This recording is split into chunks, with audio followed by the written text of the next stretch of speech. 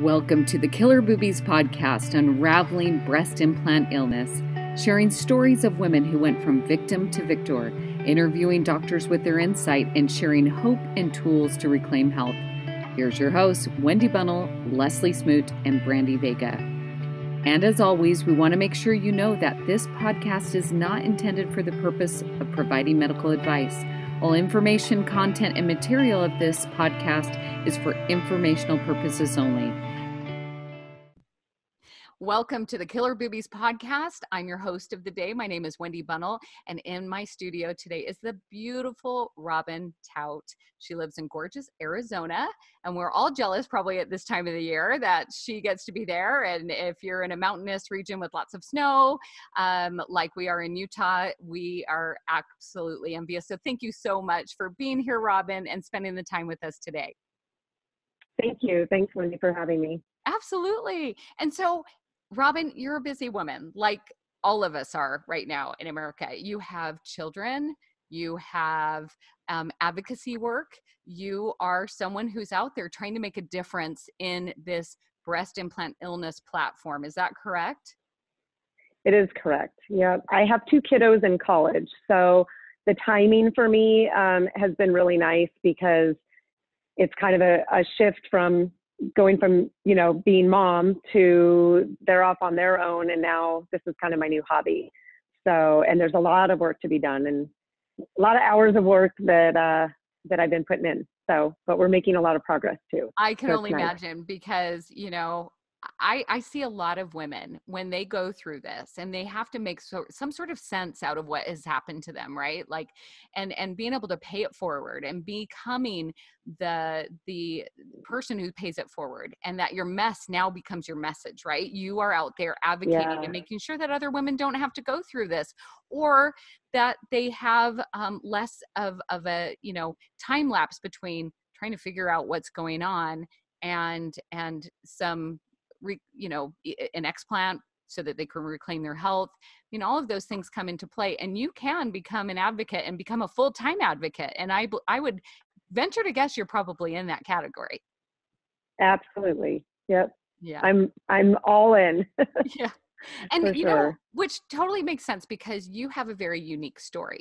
Not only did you have breast implant illness, but you are also a survivor of breast cancer as well. Is that correct? That's correct. Yes. Okay. Yes. I was diagnosed in May of 2017, and I did reconstruction with tissue expanders. I had a bilateral mastectomy, and I was early stage cancer. So for me, doing a double mastectomy, it was mostly so I could avoid other treatments and just kind of get on with my life. I wasn't interested really in reconstruction and dragging out the whole breast cancer experience. It was my third cancer. So just being a prior cancer survivor, it was kind of like, I just wanted to get on with my life and on to the next thing. So the quicker I could do it, the better. But I was kind of talked into reconstruction. I definitely was not given proper informed consent. I definitely was not given the information that I was supposed to be given. According to the FDA, way back when they put silicone implants back on the market, the FDA had pre-market approval agreements with the implant manufacturers. And one of the conditions of those agreements was that each patient get the patient information booklet for the implants that they were using. And I never got that from my surgeon. You're not alone, Robyn. Do you know how many people do not get that? In fact, Leslie Smoot, one of the other hosts, she got that as she was being wheeled out of the surgery room. Well, thank you very much. I sure appreciate it. Right? Yeah. I got mine 5 months after I had my breast implants removed because I asked for it. So definitely there's a problem with that. I actually recently did a poll because I've been doing a lot of legislative work. And I recently did a poll on some of the groups, and over 4,000 women responded, and 86% of women did not get that information. So there's a big disconnect there. We need to fix that. So part of what I've been doing over the last 2.5 years now is kind of got away from the support group end of it and decided to do some things about it. we have actually in the state of Arizona, my colleagues and I just unanimously passed the first informed consent breast implant illness bill, and it passed unanimously with no resistance in the state Senate. So we're on to the House, and then the governor will sign it into law. So we're super excited about that. That is so exciting. So tell us what this bill will do. You say, give us an idea of how this will change things. So basically, we kind of sat around and brainstormed everything that we wish we had when we got breast implants. So we actually created a checklist that is very easy to read and very easy to understand. And in that checklist, we include the black box warning recommendations from the FDA. And that part isn't final yet. The FDA is working on that, but they did do a draft guidance. So we took some of the wording from that. We actually elaborated on that wording as well. The unique thing about Arizona is we've been working with the Arizona Society of Plastic Surgeons for about 1.5 years now. Mm-hmm. So we've been collaborating with them, and they took a big part in creating this checklist with us. It was a collaborative effort. So it's pretty special and unique in that way. And honestly, I think when we took it to the Senate floor to get voted on, there was no resistance because we worked on it together. Mm-hmm. I think at this point in the game, everyone knows there's a problem between ALCL, which is the lymphoma that's caused by breast implants, and then all these women that are getting sick with breast implant illness. We need to do something. We need to take action. So I really applaud not only the Arizona Society of Plastic Surgery, but also the Arizona Medical Association for taking a really big step and being the pioneers in getting some of this legislation passed. So basically what our law will outline is it will be mandatory for surgeons to not only give us the patient information booklet that's required by the FDA, mm-hmm. we will also be getting that checklist that goes over basically the things that breast implant illness women wish they knew.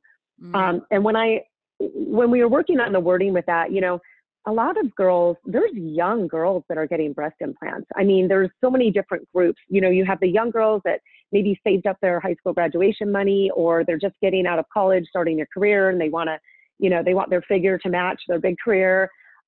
Or you have your moms that are done having kids and just want a little mommy makeover. So the interesting thing that I started thinking about was, I pictured like a 23 or 24-year-old woman who is maybe getting ready to graduate college and wants to start her career in life, and she's ready to get breast implants. Some of the things that are in even the patient information booklet, that if you were lucky enough to get one, some of the things that are in there are really difficult to understand. And I remember when I was 23, 24 years old, I didn't know what lupus was. I didn't know what fibromyalgia was. In fact, when the doctors ask you, do you have any autoimmune disease history, I don't really think young people or people that don't have health issues really know what that means. I know exactly what you're saying. And quite honestly, Robyn, I can sit here and say, oh, well, I was never given one of those pamphlets. But my husband and I got real one night, and he said, now, sweetheart, honestly, if you would have gotten that booklet back when you got these, what would you have done? And I would have said, you know what? I was so healthy up until that point. I would have said, oh, mm-hmm. no, that happens to someone else. And I'm certain that's what these young, teenagers, young adults that are looking towards breast implants are probably thinking as well. I've never experienced poor health, so I don't even know what that looks like. I don't know what that means, right? And absolutely. Being able to say it in their verbiage. In fact, one of the things that Killer Boobies wants to do is go onto TikTok, go onto the places where they are at and help them understand what that looks like. Is that what you want to do? Right. Yeah, you're going to look beautiful here, but what about the rashes and the acne and all of the other things that may happen, the bloodshot eyes, the dry eyes? What about your hair coming out? Is that beautiful? Yeah. Speaking their language, saying, hey, you know what, you may not know what lupus and fibromyalgia is. And sisters, we do not want you to know what that feels like, because I know what that feels like. And that is no fun. But speaking the language that they are speaking, well, okay, well, I'm beautiful here, but all those other things may happen. Maybe I don't want that. So I love that you Exactly. guys are thinking about this. You're thinking about how does this verbiage, how does this message play to the ones that are really leaning more towards this, which is that younger group of women. And we need those women to be strong so that they can help shape and foster this wonderful country that we're living in years later, right? Right. They can't do that if they're sick. They can't. Exactly. Right. Well, and I think too, it'll help women figure it out quicker when they do start getting sick. And you would know from being on the groups, you know, so many women have spent years and thousands of dollars chasing a diagnosis, what's wrong with me, seeing all different kinds of specialists. If they knew this information up front, they probably could have figured it out years sooner, right? So, and you're absolutely right. The women are still going to get the breast implants if they want them, and that's what they feel is going to make them feel whole and complete. They're going to do it. And it's just, they need to do it with the proper information. They need to be fully informed and aware. And then if and when problems do happen, they can put the links together and figure it out. Yeah, because it would have been wonderful to have that up front so that, okay, wow, you know what? I was just diagnosed with fibromyalgia. That was on that list back then. You know, Right, oh, they talked about exactly. hair loss. Oh, they talked about brain fog and vertigo issues and tinnitus.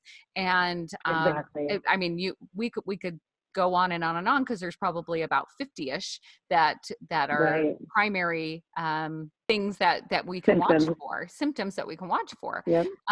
But wouldn't it be nice to be able to say, oh yeah, you know, even though I didn't think it would happen to me, I'm starting to have these diagnoses, I'm starting to have these symptoms. Oh my goodness, maybe it could be my breast implants. Exactly. Right. Well, and then for me too, personally, I would not have chosen to get breast implants because I'd had cancer 3 times at that point in my life. I was 44 years old. I don't need more health problems. I've been through a lot. So my first cancer, I was diagnosed with Hodgkin's lymphoma when I was 23. So it's just been, you know, ups and downs and that little cancer cloud hanging over my head for the last 20 plus years. So for some of us, you know, we might not choose that. A lot of these women, especially women in the fitness industry, I mean, they're eating all organic, they're eating clean, they don't drink alcohol, they're bodybuilders, and they have no idea that they're putting these toxic chemicals inside their body. So they just deserve to know. So yeah, our law will outline those things in a very easy to understand format. You know, we expect the doctors to go over that checklist, and the doctors, honestly, this is in their best interest too, because they're covering themselves. Right. So I think it's just a win-win for all parties involved. And, you know, we're hoping that if we continue to do this in different states, that we can take it nationally and just, you know, pass a federal law that will just make this common sense. And it really and truly is. But there's so much work to be done with so many other different pieces of the puzzle. A lot of women, as you know, have problems getting explants covered by insurance. Yes. So there's a lot to talk about there. You know, ultimately, the manufacturers should be responsible for their product that they were, you know, telling everyone was safe. And for some women, it's not. So where's the accountability, right? So of course, insurance companies aren't going to want to pay. It's not their problem. They didn't create this problem. The manufacturers did. But, you know, hopefully we'll get a little bit of a domino effect where the insurance companies will start putting pressure on the implant manufacturers and say, hey, you know, we don't want to pay for a $10,000 surgery. We didn't, you know, encourage women. This was a cosmetic procedure. So they made it very clear back when silicone was put back on the market that it was a cosmetic procedure. So there's a lot of chips that need to fall into place, I think, to just get everybody on the same page. One thing that I was really disappointed about just last week is we were on the schedule with, so CMS and the CDC, which is Medicaid Services and the CDC, they have a committee that is in charge of forming like the medical codes. And when there is a medical diagnostic code, they can, you know, run it through insurance and maybe get explant surgeries covered. Without a code for breast implant illness, technically, you know, what they're saying is it kind of doesn't exist. We don't really know how to categorize it. We were really excited after the FDA meetings last year. You know, we had the 2-day hearing, and it was very productive because, you know, the FDA basically admitted that breast implant illness is real. You know, breast implants cause illness, they cause ALCL. And so once that happened, things kind of started falling into place. And we were actually on the schedule last September to discuss getting an ICD code for breast implant illness. Well, they postponed it, and they kind of put it off until this month, March of 2020. And we just found out last week they've postponed it yet again because they're waiting on more information. They're waiting on some studies. You know, at the end of the day, the implant manufacturers, the doctors, the surgeons, the researchers, they've had 40 years to get studies, data, information, science. There's plenty of it out there. So I think we just really, really need to put the pressure on them to get that information, dig it up, figure it out, and address the issues that are at hand. That's kind of where we're at right now. So there's a lot to be done, and there's still a lot of awareness. And I think it's great, even what you guys are doing with your podcast and just getting awareness out there, because for so many years now, everything's been in these closed private groups, and it's all kind of been secretive and hush hush. And it's a very difficult way to try and get things done. Yeah. But if there's people stepping out and coming together at the table to, you know, just address these issues, discuss solutions, collaborate with each other, solutions are in their future. Absolutely. And that's what keeps me going. Yes. And that's exactly, you hit the nail on the head, because that's what we wanted to do. Here I was with all of these mystery symptoms. I could not figure it out. I don't know. I want to go to your story here in a minute and find out if you knew immediately that this was an issue, or if you had to put the pieces together as well. But here I am on the groups. Some of the groups are very like the one by Nicole, you know, healingbreastimplantillness.com, and Nicole DeRuda has an amazing Facebook group. In fact, if this is impacting your life, I fully encourage you to get on that group. It's such a beautiful, amazing, you know, synergy of women lifting each other up and answering questions and coming together. But I saw some of my personal friends on there when I finally was led to that page that were discussing it. And I was quite honestly taken back, going, wait a second. Why isn't anybody talking about this? Because if someone was talking about this, maybe I could have put these pieces together 6 months ago or a year ago, or whenever it started, you know, with my rashes and some of my severe anxiety and some of those things before I started to get this diagnosis of fibromyalgia and you know, leaky gut, Hashimoto's, all of these things. Maybe I could have figured it out. And that is when this came to be, was, you know, anger is a good thing. I think anger is a great emotion. If you channel it properly. Yeah. Anger gets things done. And we decided, I got pissed off, quite frankly, and went, no more. You know what? I don't really care if people don't, if they are, however, perceive me differently because, I'm admitting I have breast implants. I'm admitting that I made this decision. I am going to be this platform. And what's really exciting is the three of us had these platforms already that were already out there I feel like it was really divine intervention that we already had the background. Now we can be this voice out there, letting people know and inviting the men to come into the conversation. You know, on a group, it's not appropriate to have the men. We're showing before and afters. It's not appropriate to have them in that discussion. But guess what? They can advocate. They can make sure that that sister or aunt or you know, cousin has the information. They can help us bring it before the people and connect us with those decision makers, right? Exactly. So we want to invite the men. Come on, men, hold our hands. Help us get to where we need to be. And so I love that what you're doing and how we're starting to say, you know what, we're not going to be quiet about this anymore. We're going to make sure that we let individuals know and help them to become educated so they can make an informed decision. You know what, at the end of the day, they may end up getting breast implants, and they may end up not getting sick. They might love them, and good on them. You know what? Go, sister, go. But if you're not, and you end up in a place where you're planning your funeral like I was last August, then Yeah. you want to know. You want to know why Exactly. this is happening Exactly. to you. And that leads me to you. Tell us how you put this together. You'd had breast cancer. You decided that I'm done. I'm just going to go ahead and have a mastectomy, right? And avoid all of the other Yeah. treatments. I considered myself really fortunate.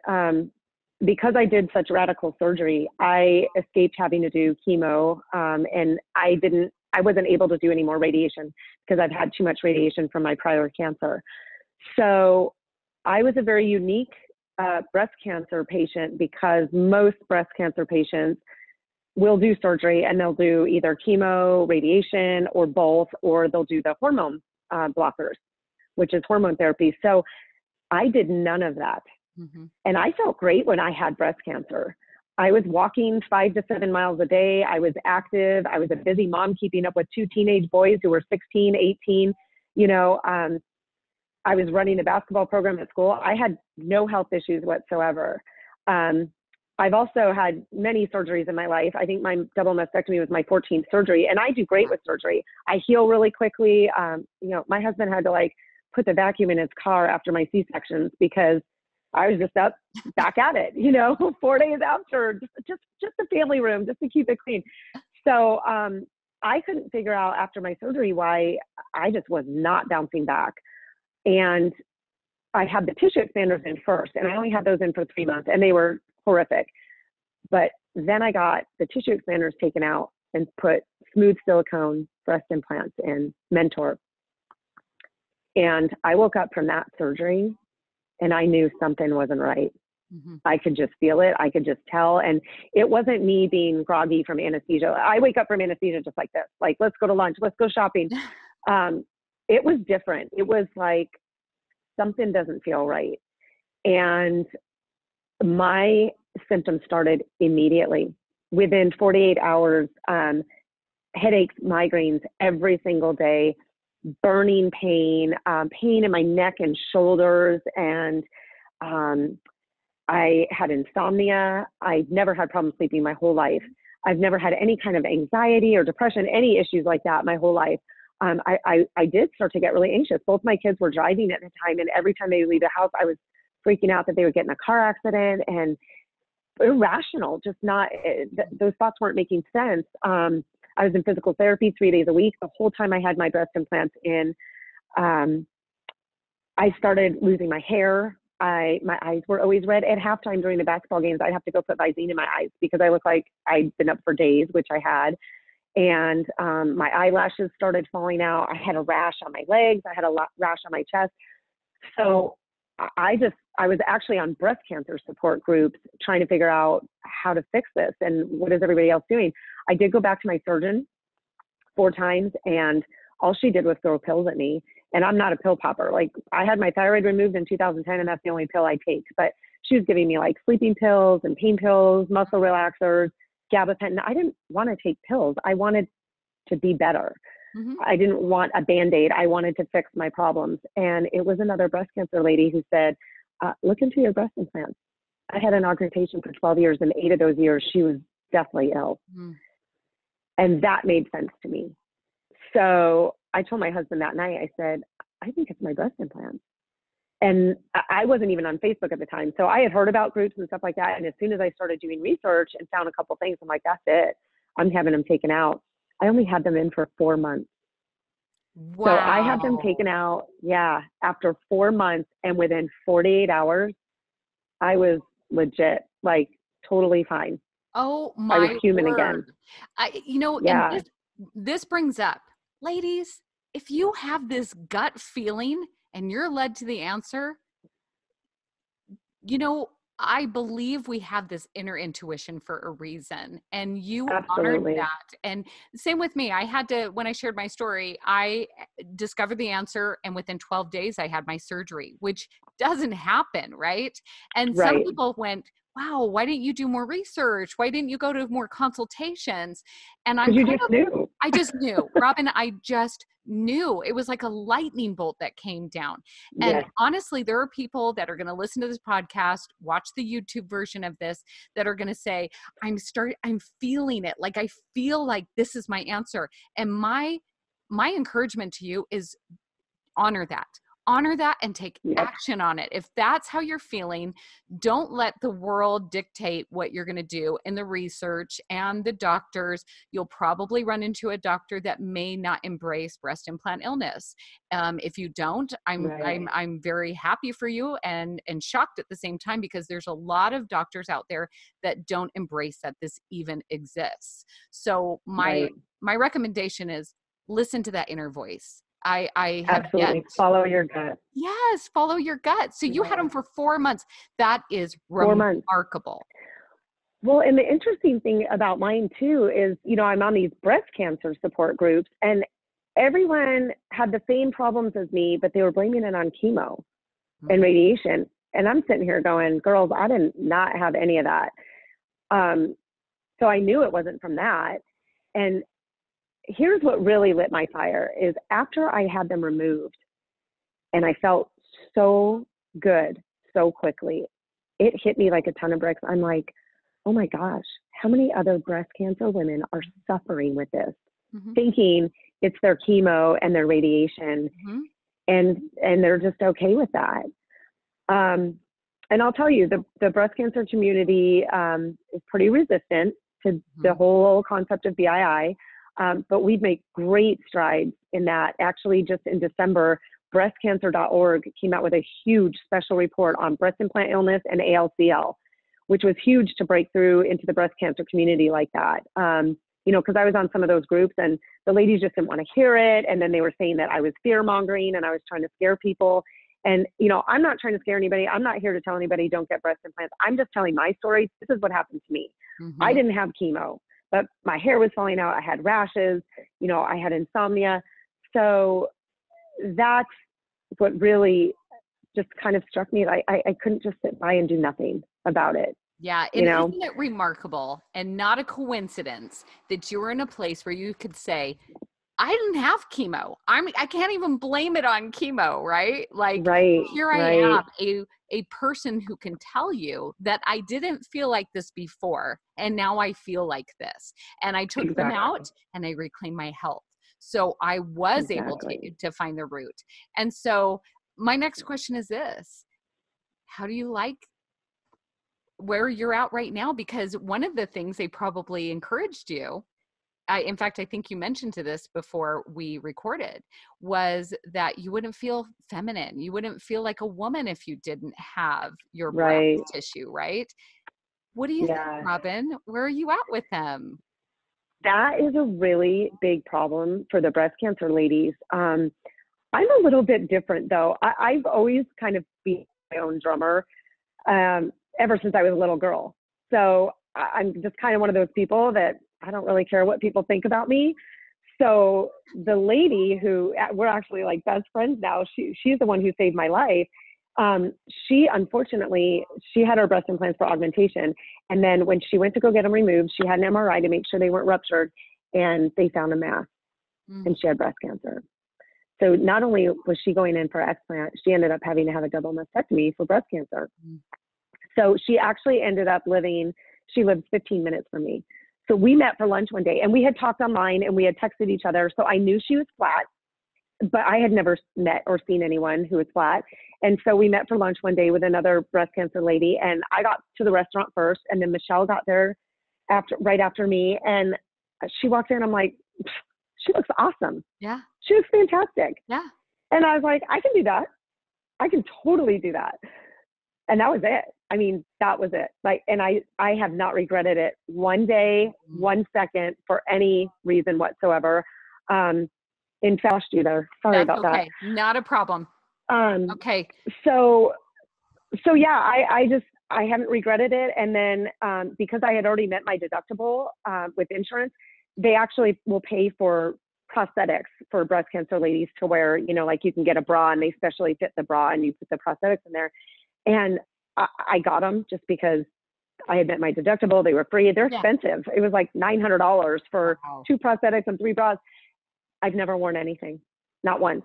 And it took me actually like 3 or 4 months to even pick them up from Nordstrom's because I was just like, oh, I'm not going that way. And I just don't care. I don't care. I feel fantastic. I feel like I look fantastic. And it's very freeing and kind of, you know, I feel pretty badass. Yeah, I So love it. it I mean, doesn't, it think doesn't about bother this. me one bit. Think about what a warrior you are. I mean, really, Heck I, yeah. before I even, started recording you, I'm like, she went through cancer and breast implant illness. Look at this warrior of a woman. I had so much respect even before I started talking to you and speaking to you. And I feel that very same way for every woman who has gone through this and survived and gotten on the other side and taken back their life and now are living in their highest and best because now they feel good.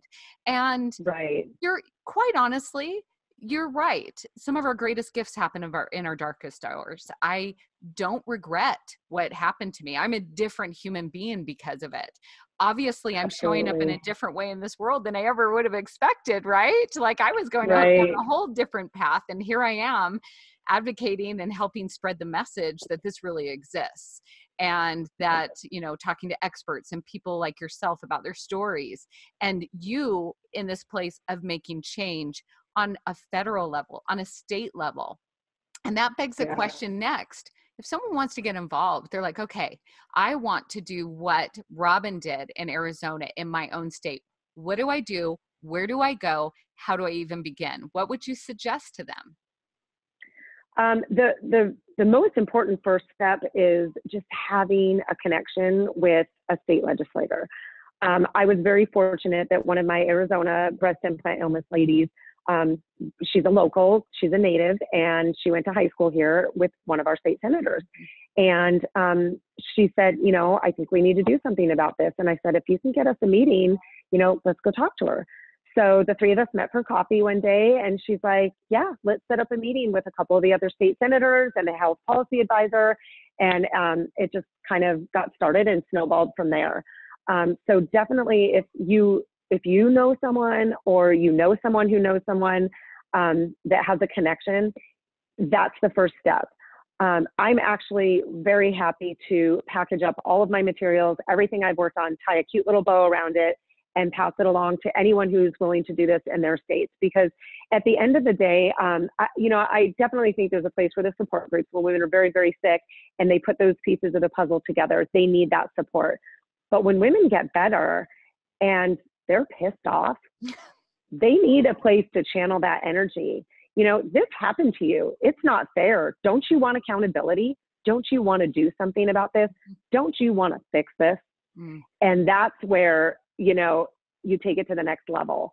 And there's quite a few of us now who have stepped up and, stepped out of the box and collaborated with surgeons, with the FDA, with the American Society of Plastic Surgery. We actually were just at their annual conference in September in San Diego. They have never, in the 88 years of their existence, ever let a patient group in that meeting. Wow. And they let us in. So they know there's a problem, and I give them props for addressing it. Mm-hmm. and being open-minded enough to let us in and give us a seat at their table so that we can all just kind of have the discussions and discuss solutions. That's the only way we're going to fix this. We're not going to fix this behind a computer screen in closed private, groups where, just like you're like, I had no idea my friends were going through this. Mm-hmm. So we have to be bold. We have to be bold, and we have to step up, and we have to take it to the next level. Yeah. And that's how we'll fix it. Absolutely. Amen. And I love that. So I encourage anybody that's out there that is in that space where Robyn and I are, that we're going to make a difference in this. We're going to pay it forward. We're going to help someone else reclaim their health. We're going to help the next generation make an informed and educated decision, right? Because Absolutely. honestly, we don't want to be zealots, right? If we take the stance of this zealot action, think along the lines of anti-vaxxers and how sometimes something can get so emotionally charged that that it becomes the devil, right? We want to Exactly. take this stance of implants don't impact every woman out there the way they did Robyn and myself. I would venture to guess probably more than we know, because people don't understand that it's their breast implants that's causing the problem. However, Right. I have two sisters that have, breast implants, and they're not sick. They don't have any of Right. these issues, right? And so I'm not going to demonize them because they have them. And I Exactly. certainly wouldn't demonize a woman for choosing to get them, but she needs to understand what could happen up front. And that's what you're doing, Robyn. And I so applaud you for everything you're doing and all of the hours and the time and the passion that you're putting into this. Thank you so much for being a champion Thank for you. women and making sure that our future generation has this opportunity to understand. I so applaud you for that. Thank you. I appreciate it. You bet. Okay, so Robyn, if someone wanted to reach out to you and get this little package with a little bow on it for them to be able to now work in their own states and start making some shifts and changes in legislation, how would they get in touch with you?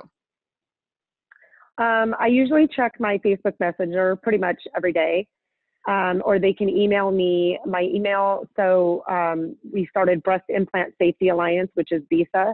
So my email is BISA, BISA dot, my name, Robyn Towt, ROBYNTOWT @gmail.com.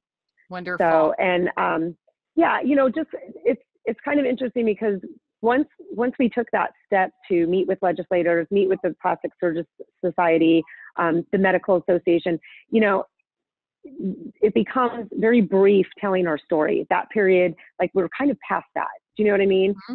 And not to minimize anybody's story, because everyone's story is so different and their journey is so hard in their own way. But we're kind of past the point of telling our story, and now what would we want to see changed? Mm-hmm. That won't happen to the next generation. So my biggest suggestion is when you're talking to people who, the powers that may be that might have some kind of influences, keep your story brief. Just say, hey, I got sick from my breast implants, but I had no idea that I was supposed to get this, and my doctor should have told me this, and I'd really like to see that changed. So I think if we act very professional and level-headed and open-minded, those conversations will happen organically.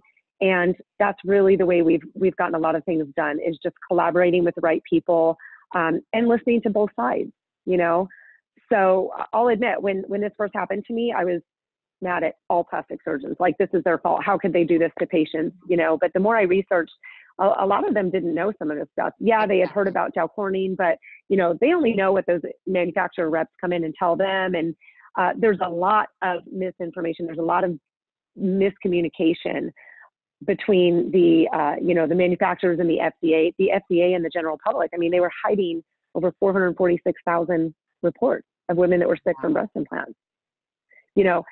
That's not okay. So now that all this information has come out, what do we do with it? So we have to collect it all. We have to get the research that's been going on over the last few decades and really look at it closely, put the pieces together. We're involved in some really neat studies that are going on. So I really see a lot of progress happening. And when those women are ready to come join us and fix these problems, we're happy to have them. We're excited to do so. Oh, that is fantastic. I've been honored to spend this time with you, Robyn. I so appreciate what you're doing again. And those of you that are listening, you heard her information, what you could do next if this was where you're at and you wanted to pay it forward and be a change maker in your own community. I am going to also list her email address also in the comments or the description of the podcast and the description of the YouTube channel, so that you can have that and it's really easy to find. And I'm hoping, Robyn, that you get a whole lot of emails from this. That's what I'm hoping. And that we're going to have to find other people to help you reply to them. I would love it. I would love to see every state start to pass this type of legislation as a beginning point, right? And then we can tackle the next step and make sure that women are remaining healthy and are reclaiming their health if they're in a place where they're sick. So with that being said, absolutely, Thank you, Robyn. It's been an honor, and I so appreciate you. Thank you for listening. Spread the word by subscribing, liking, and sharing the Killer Boobies podcast today.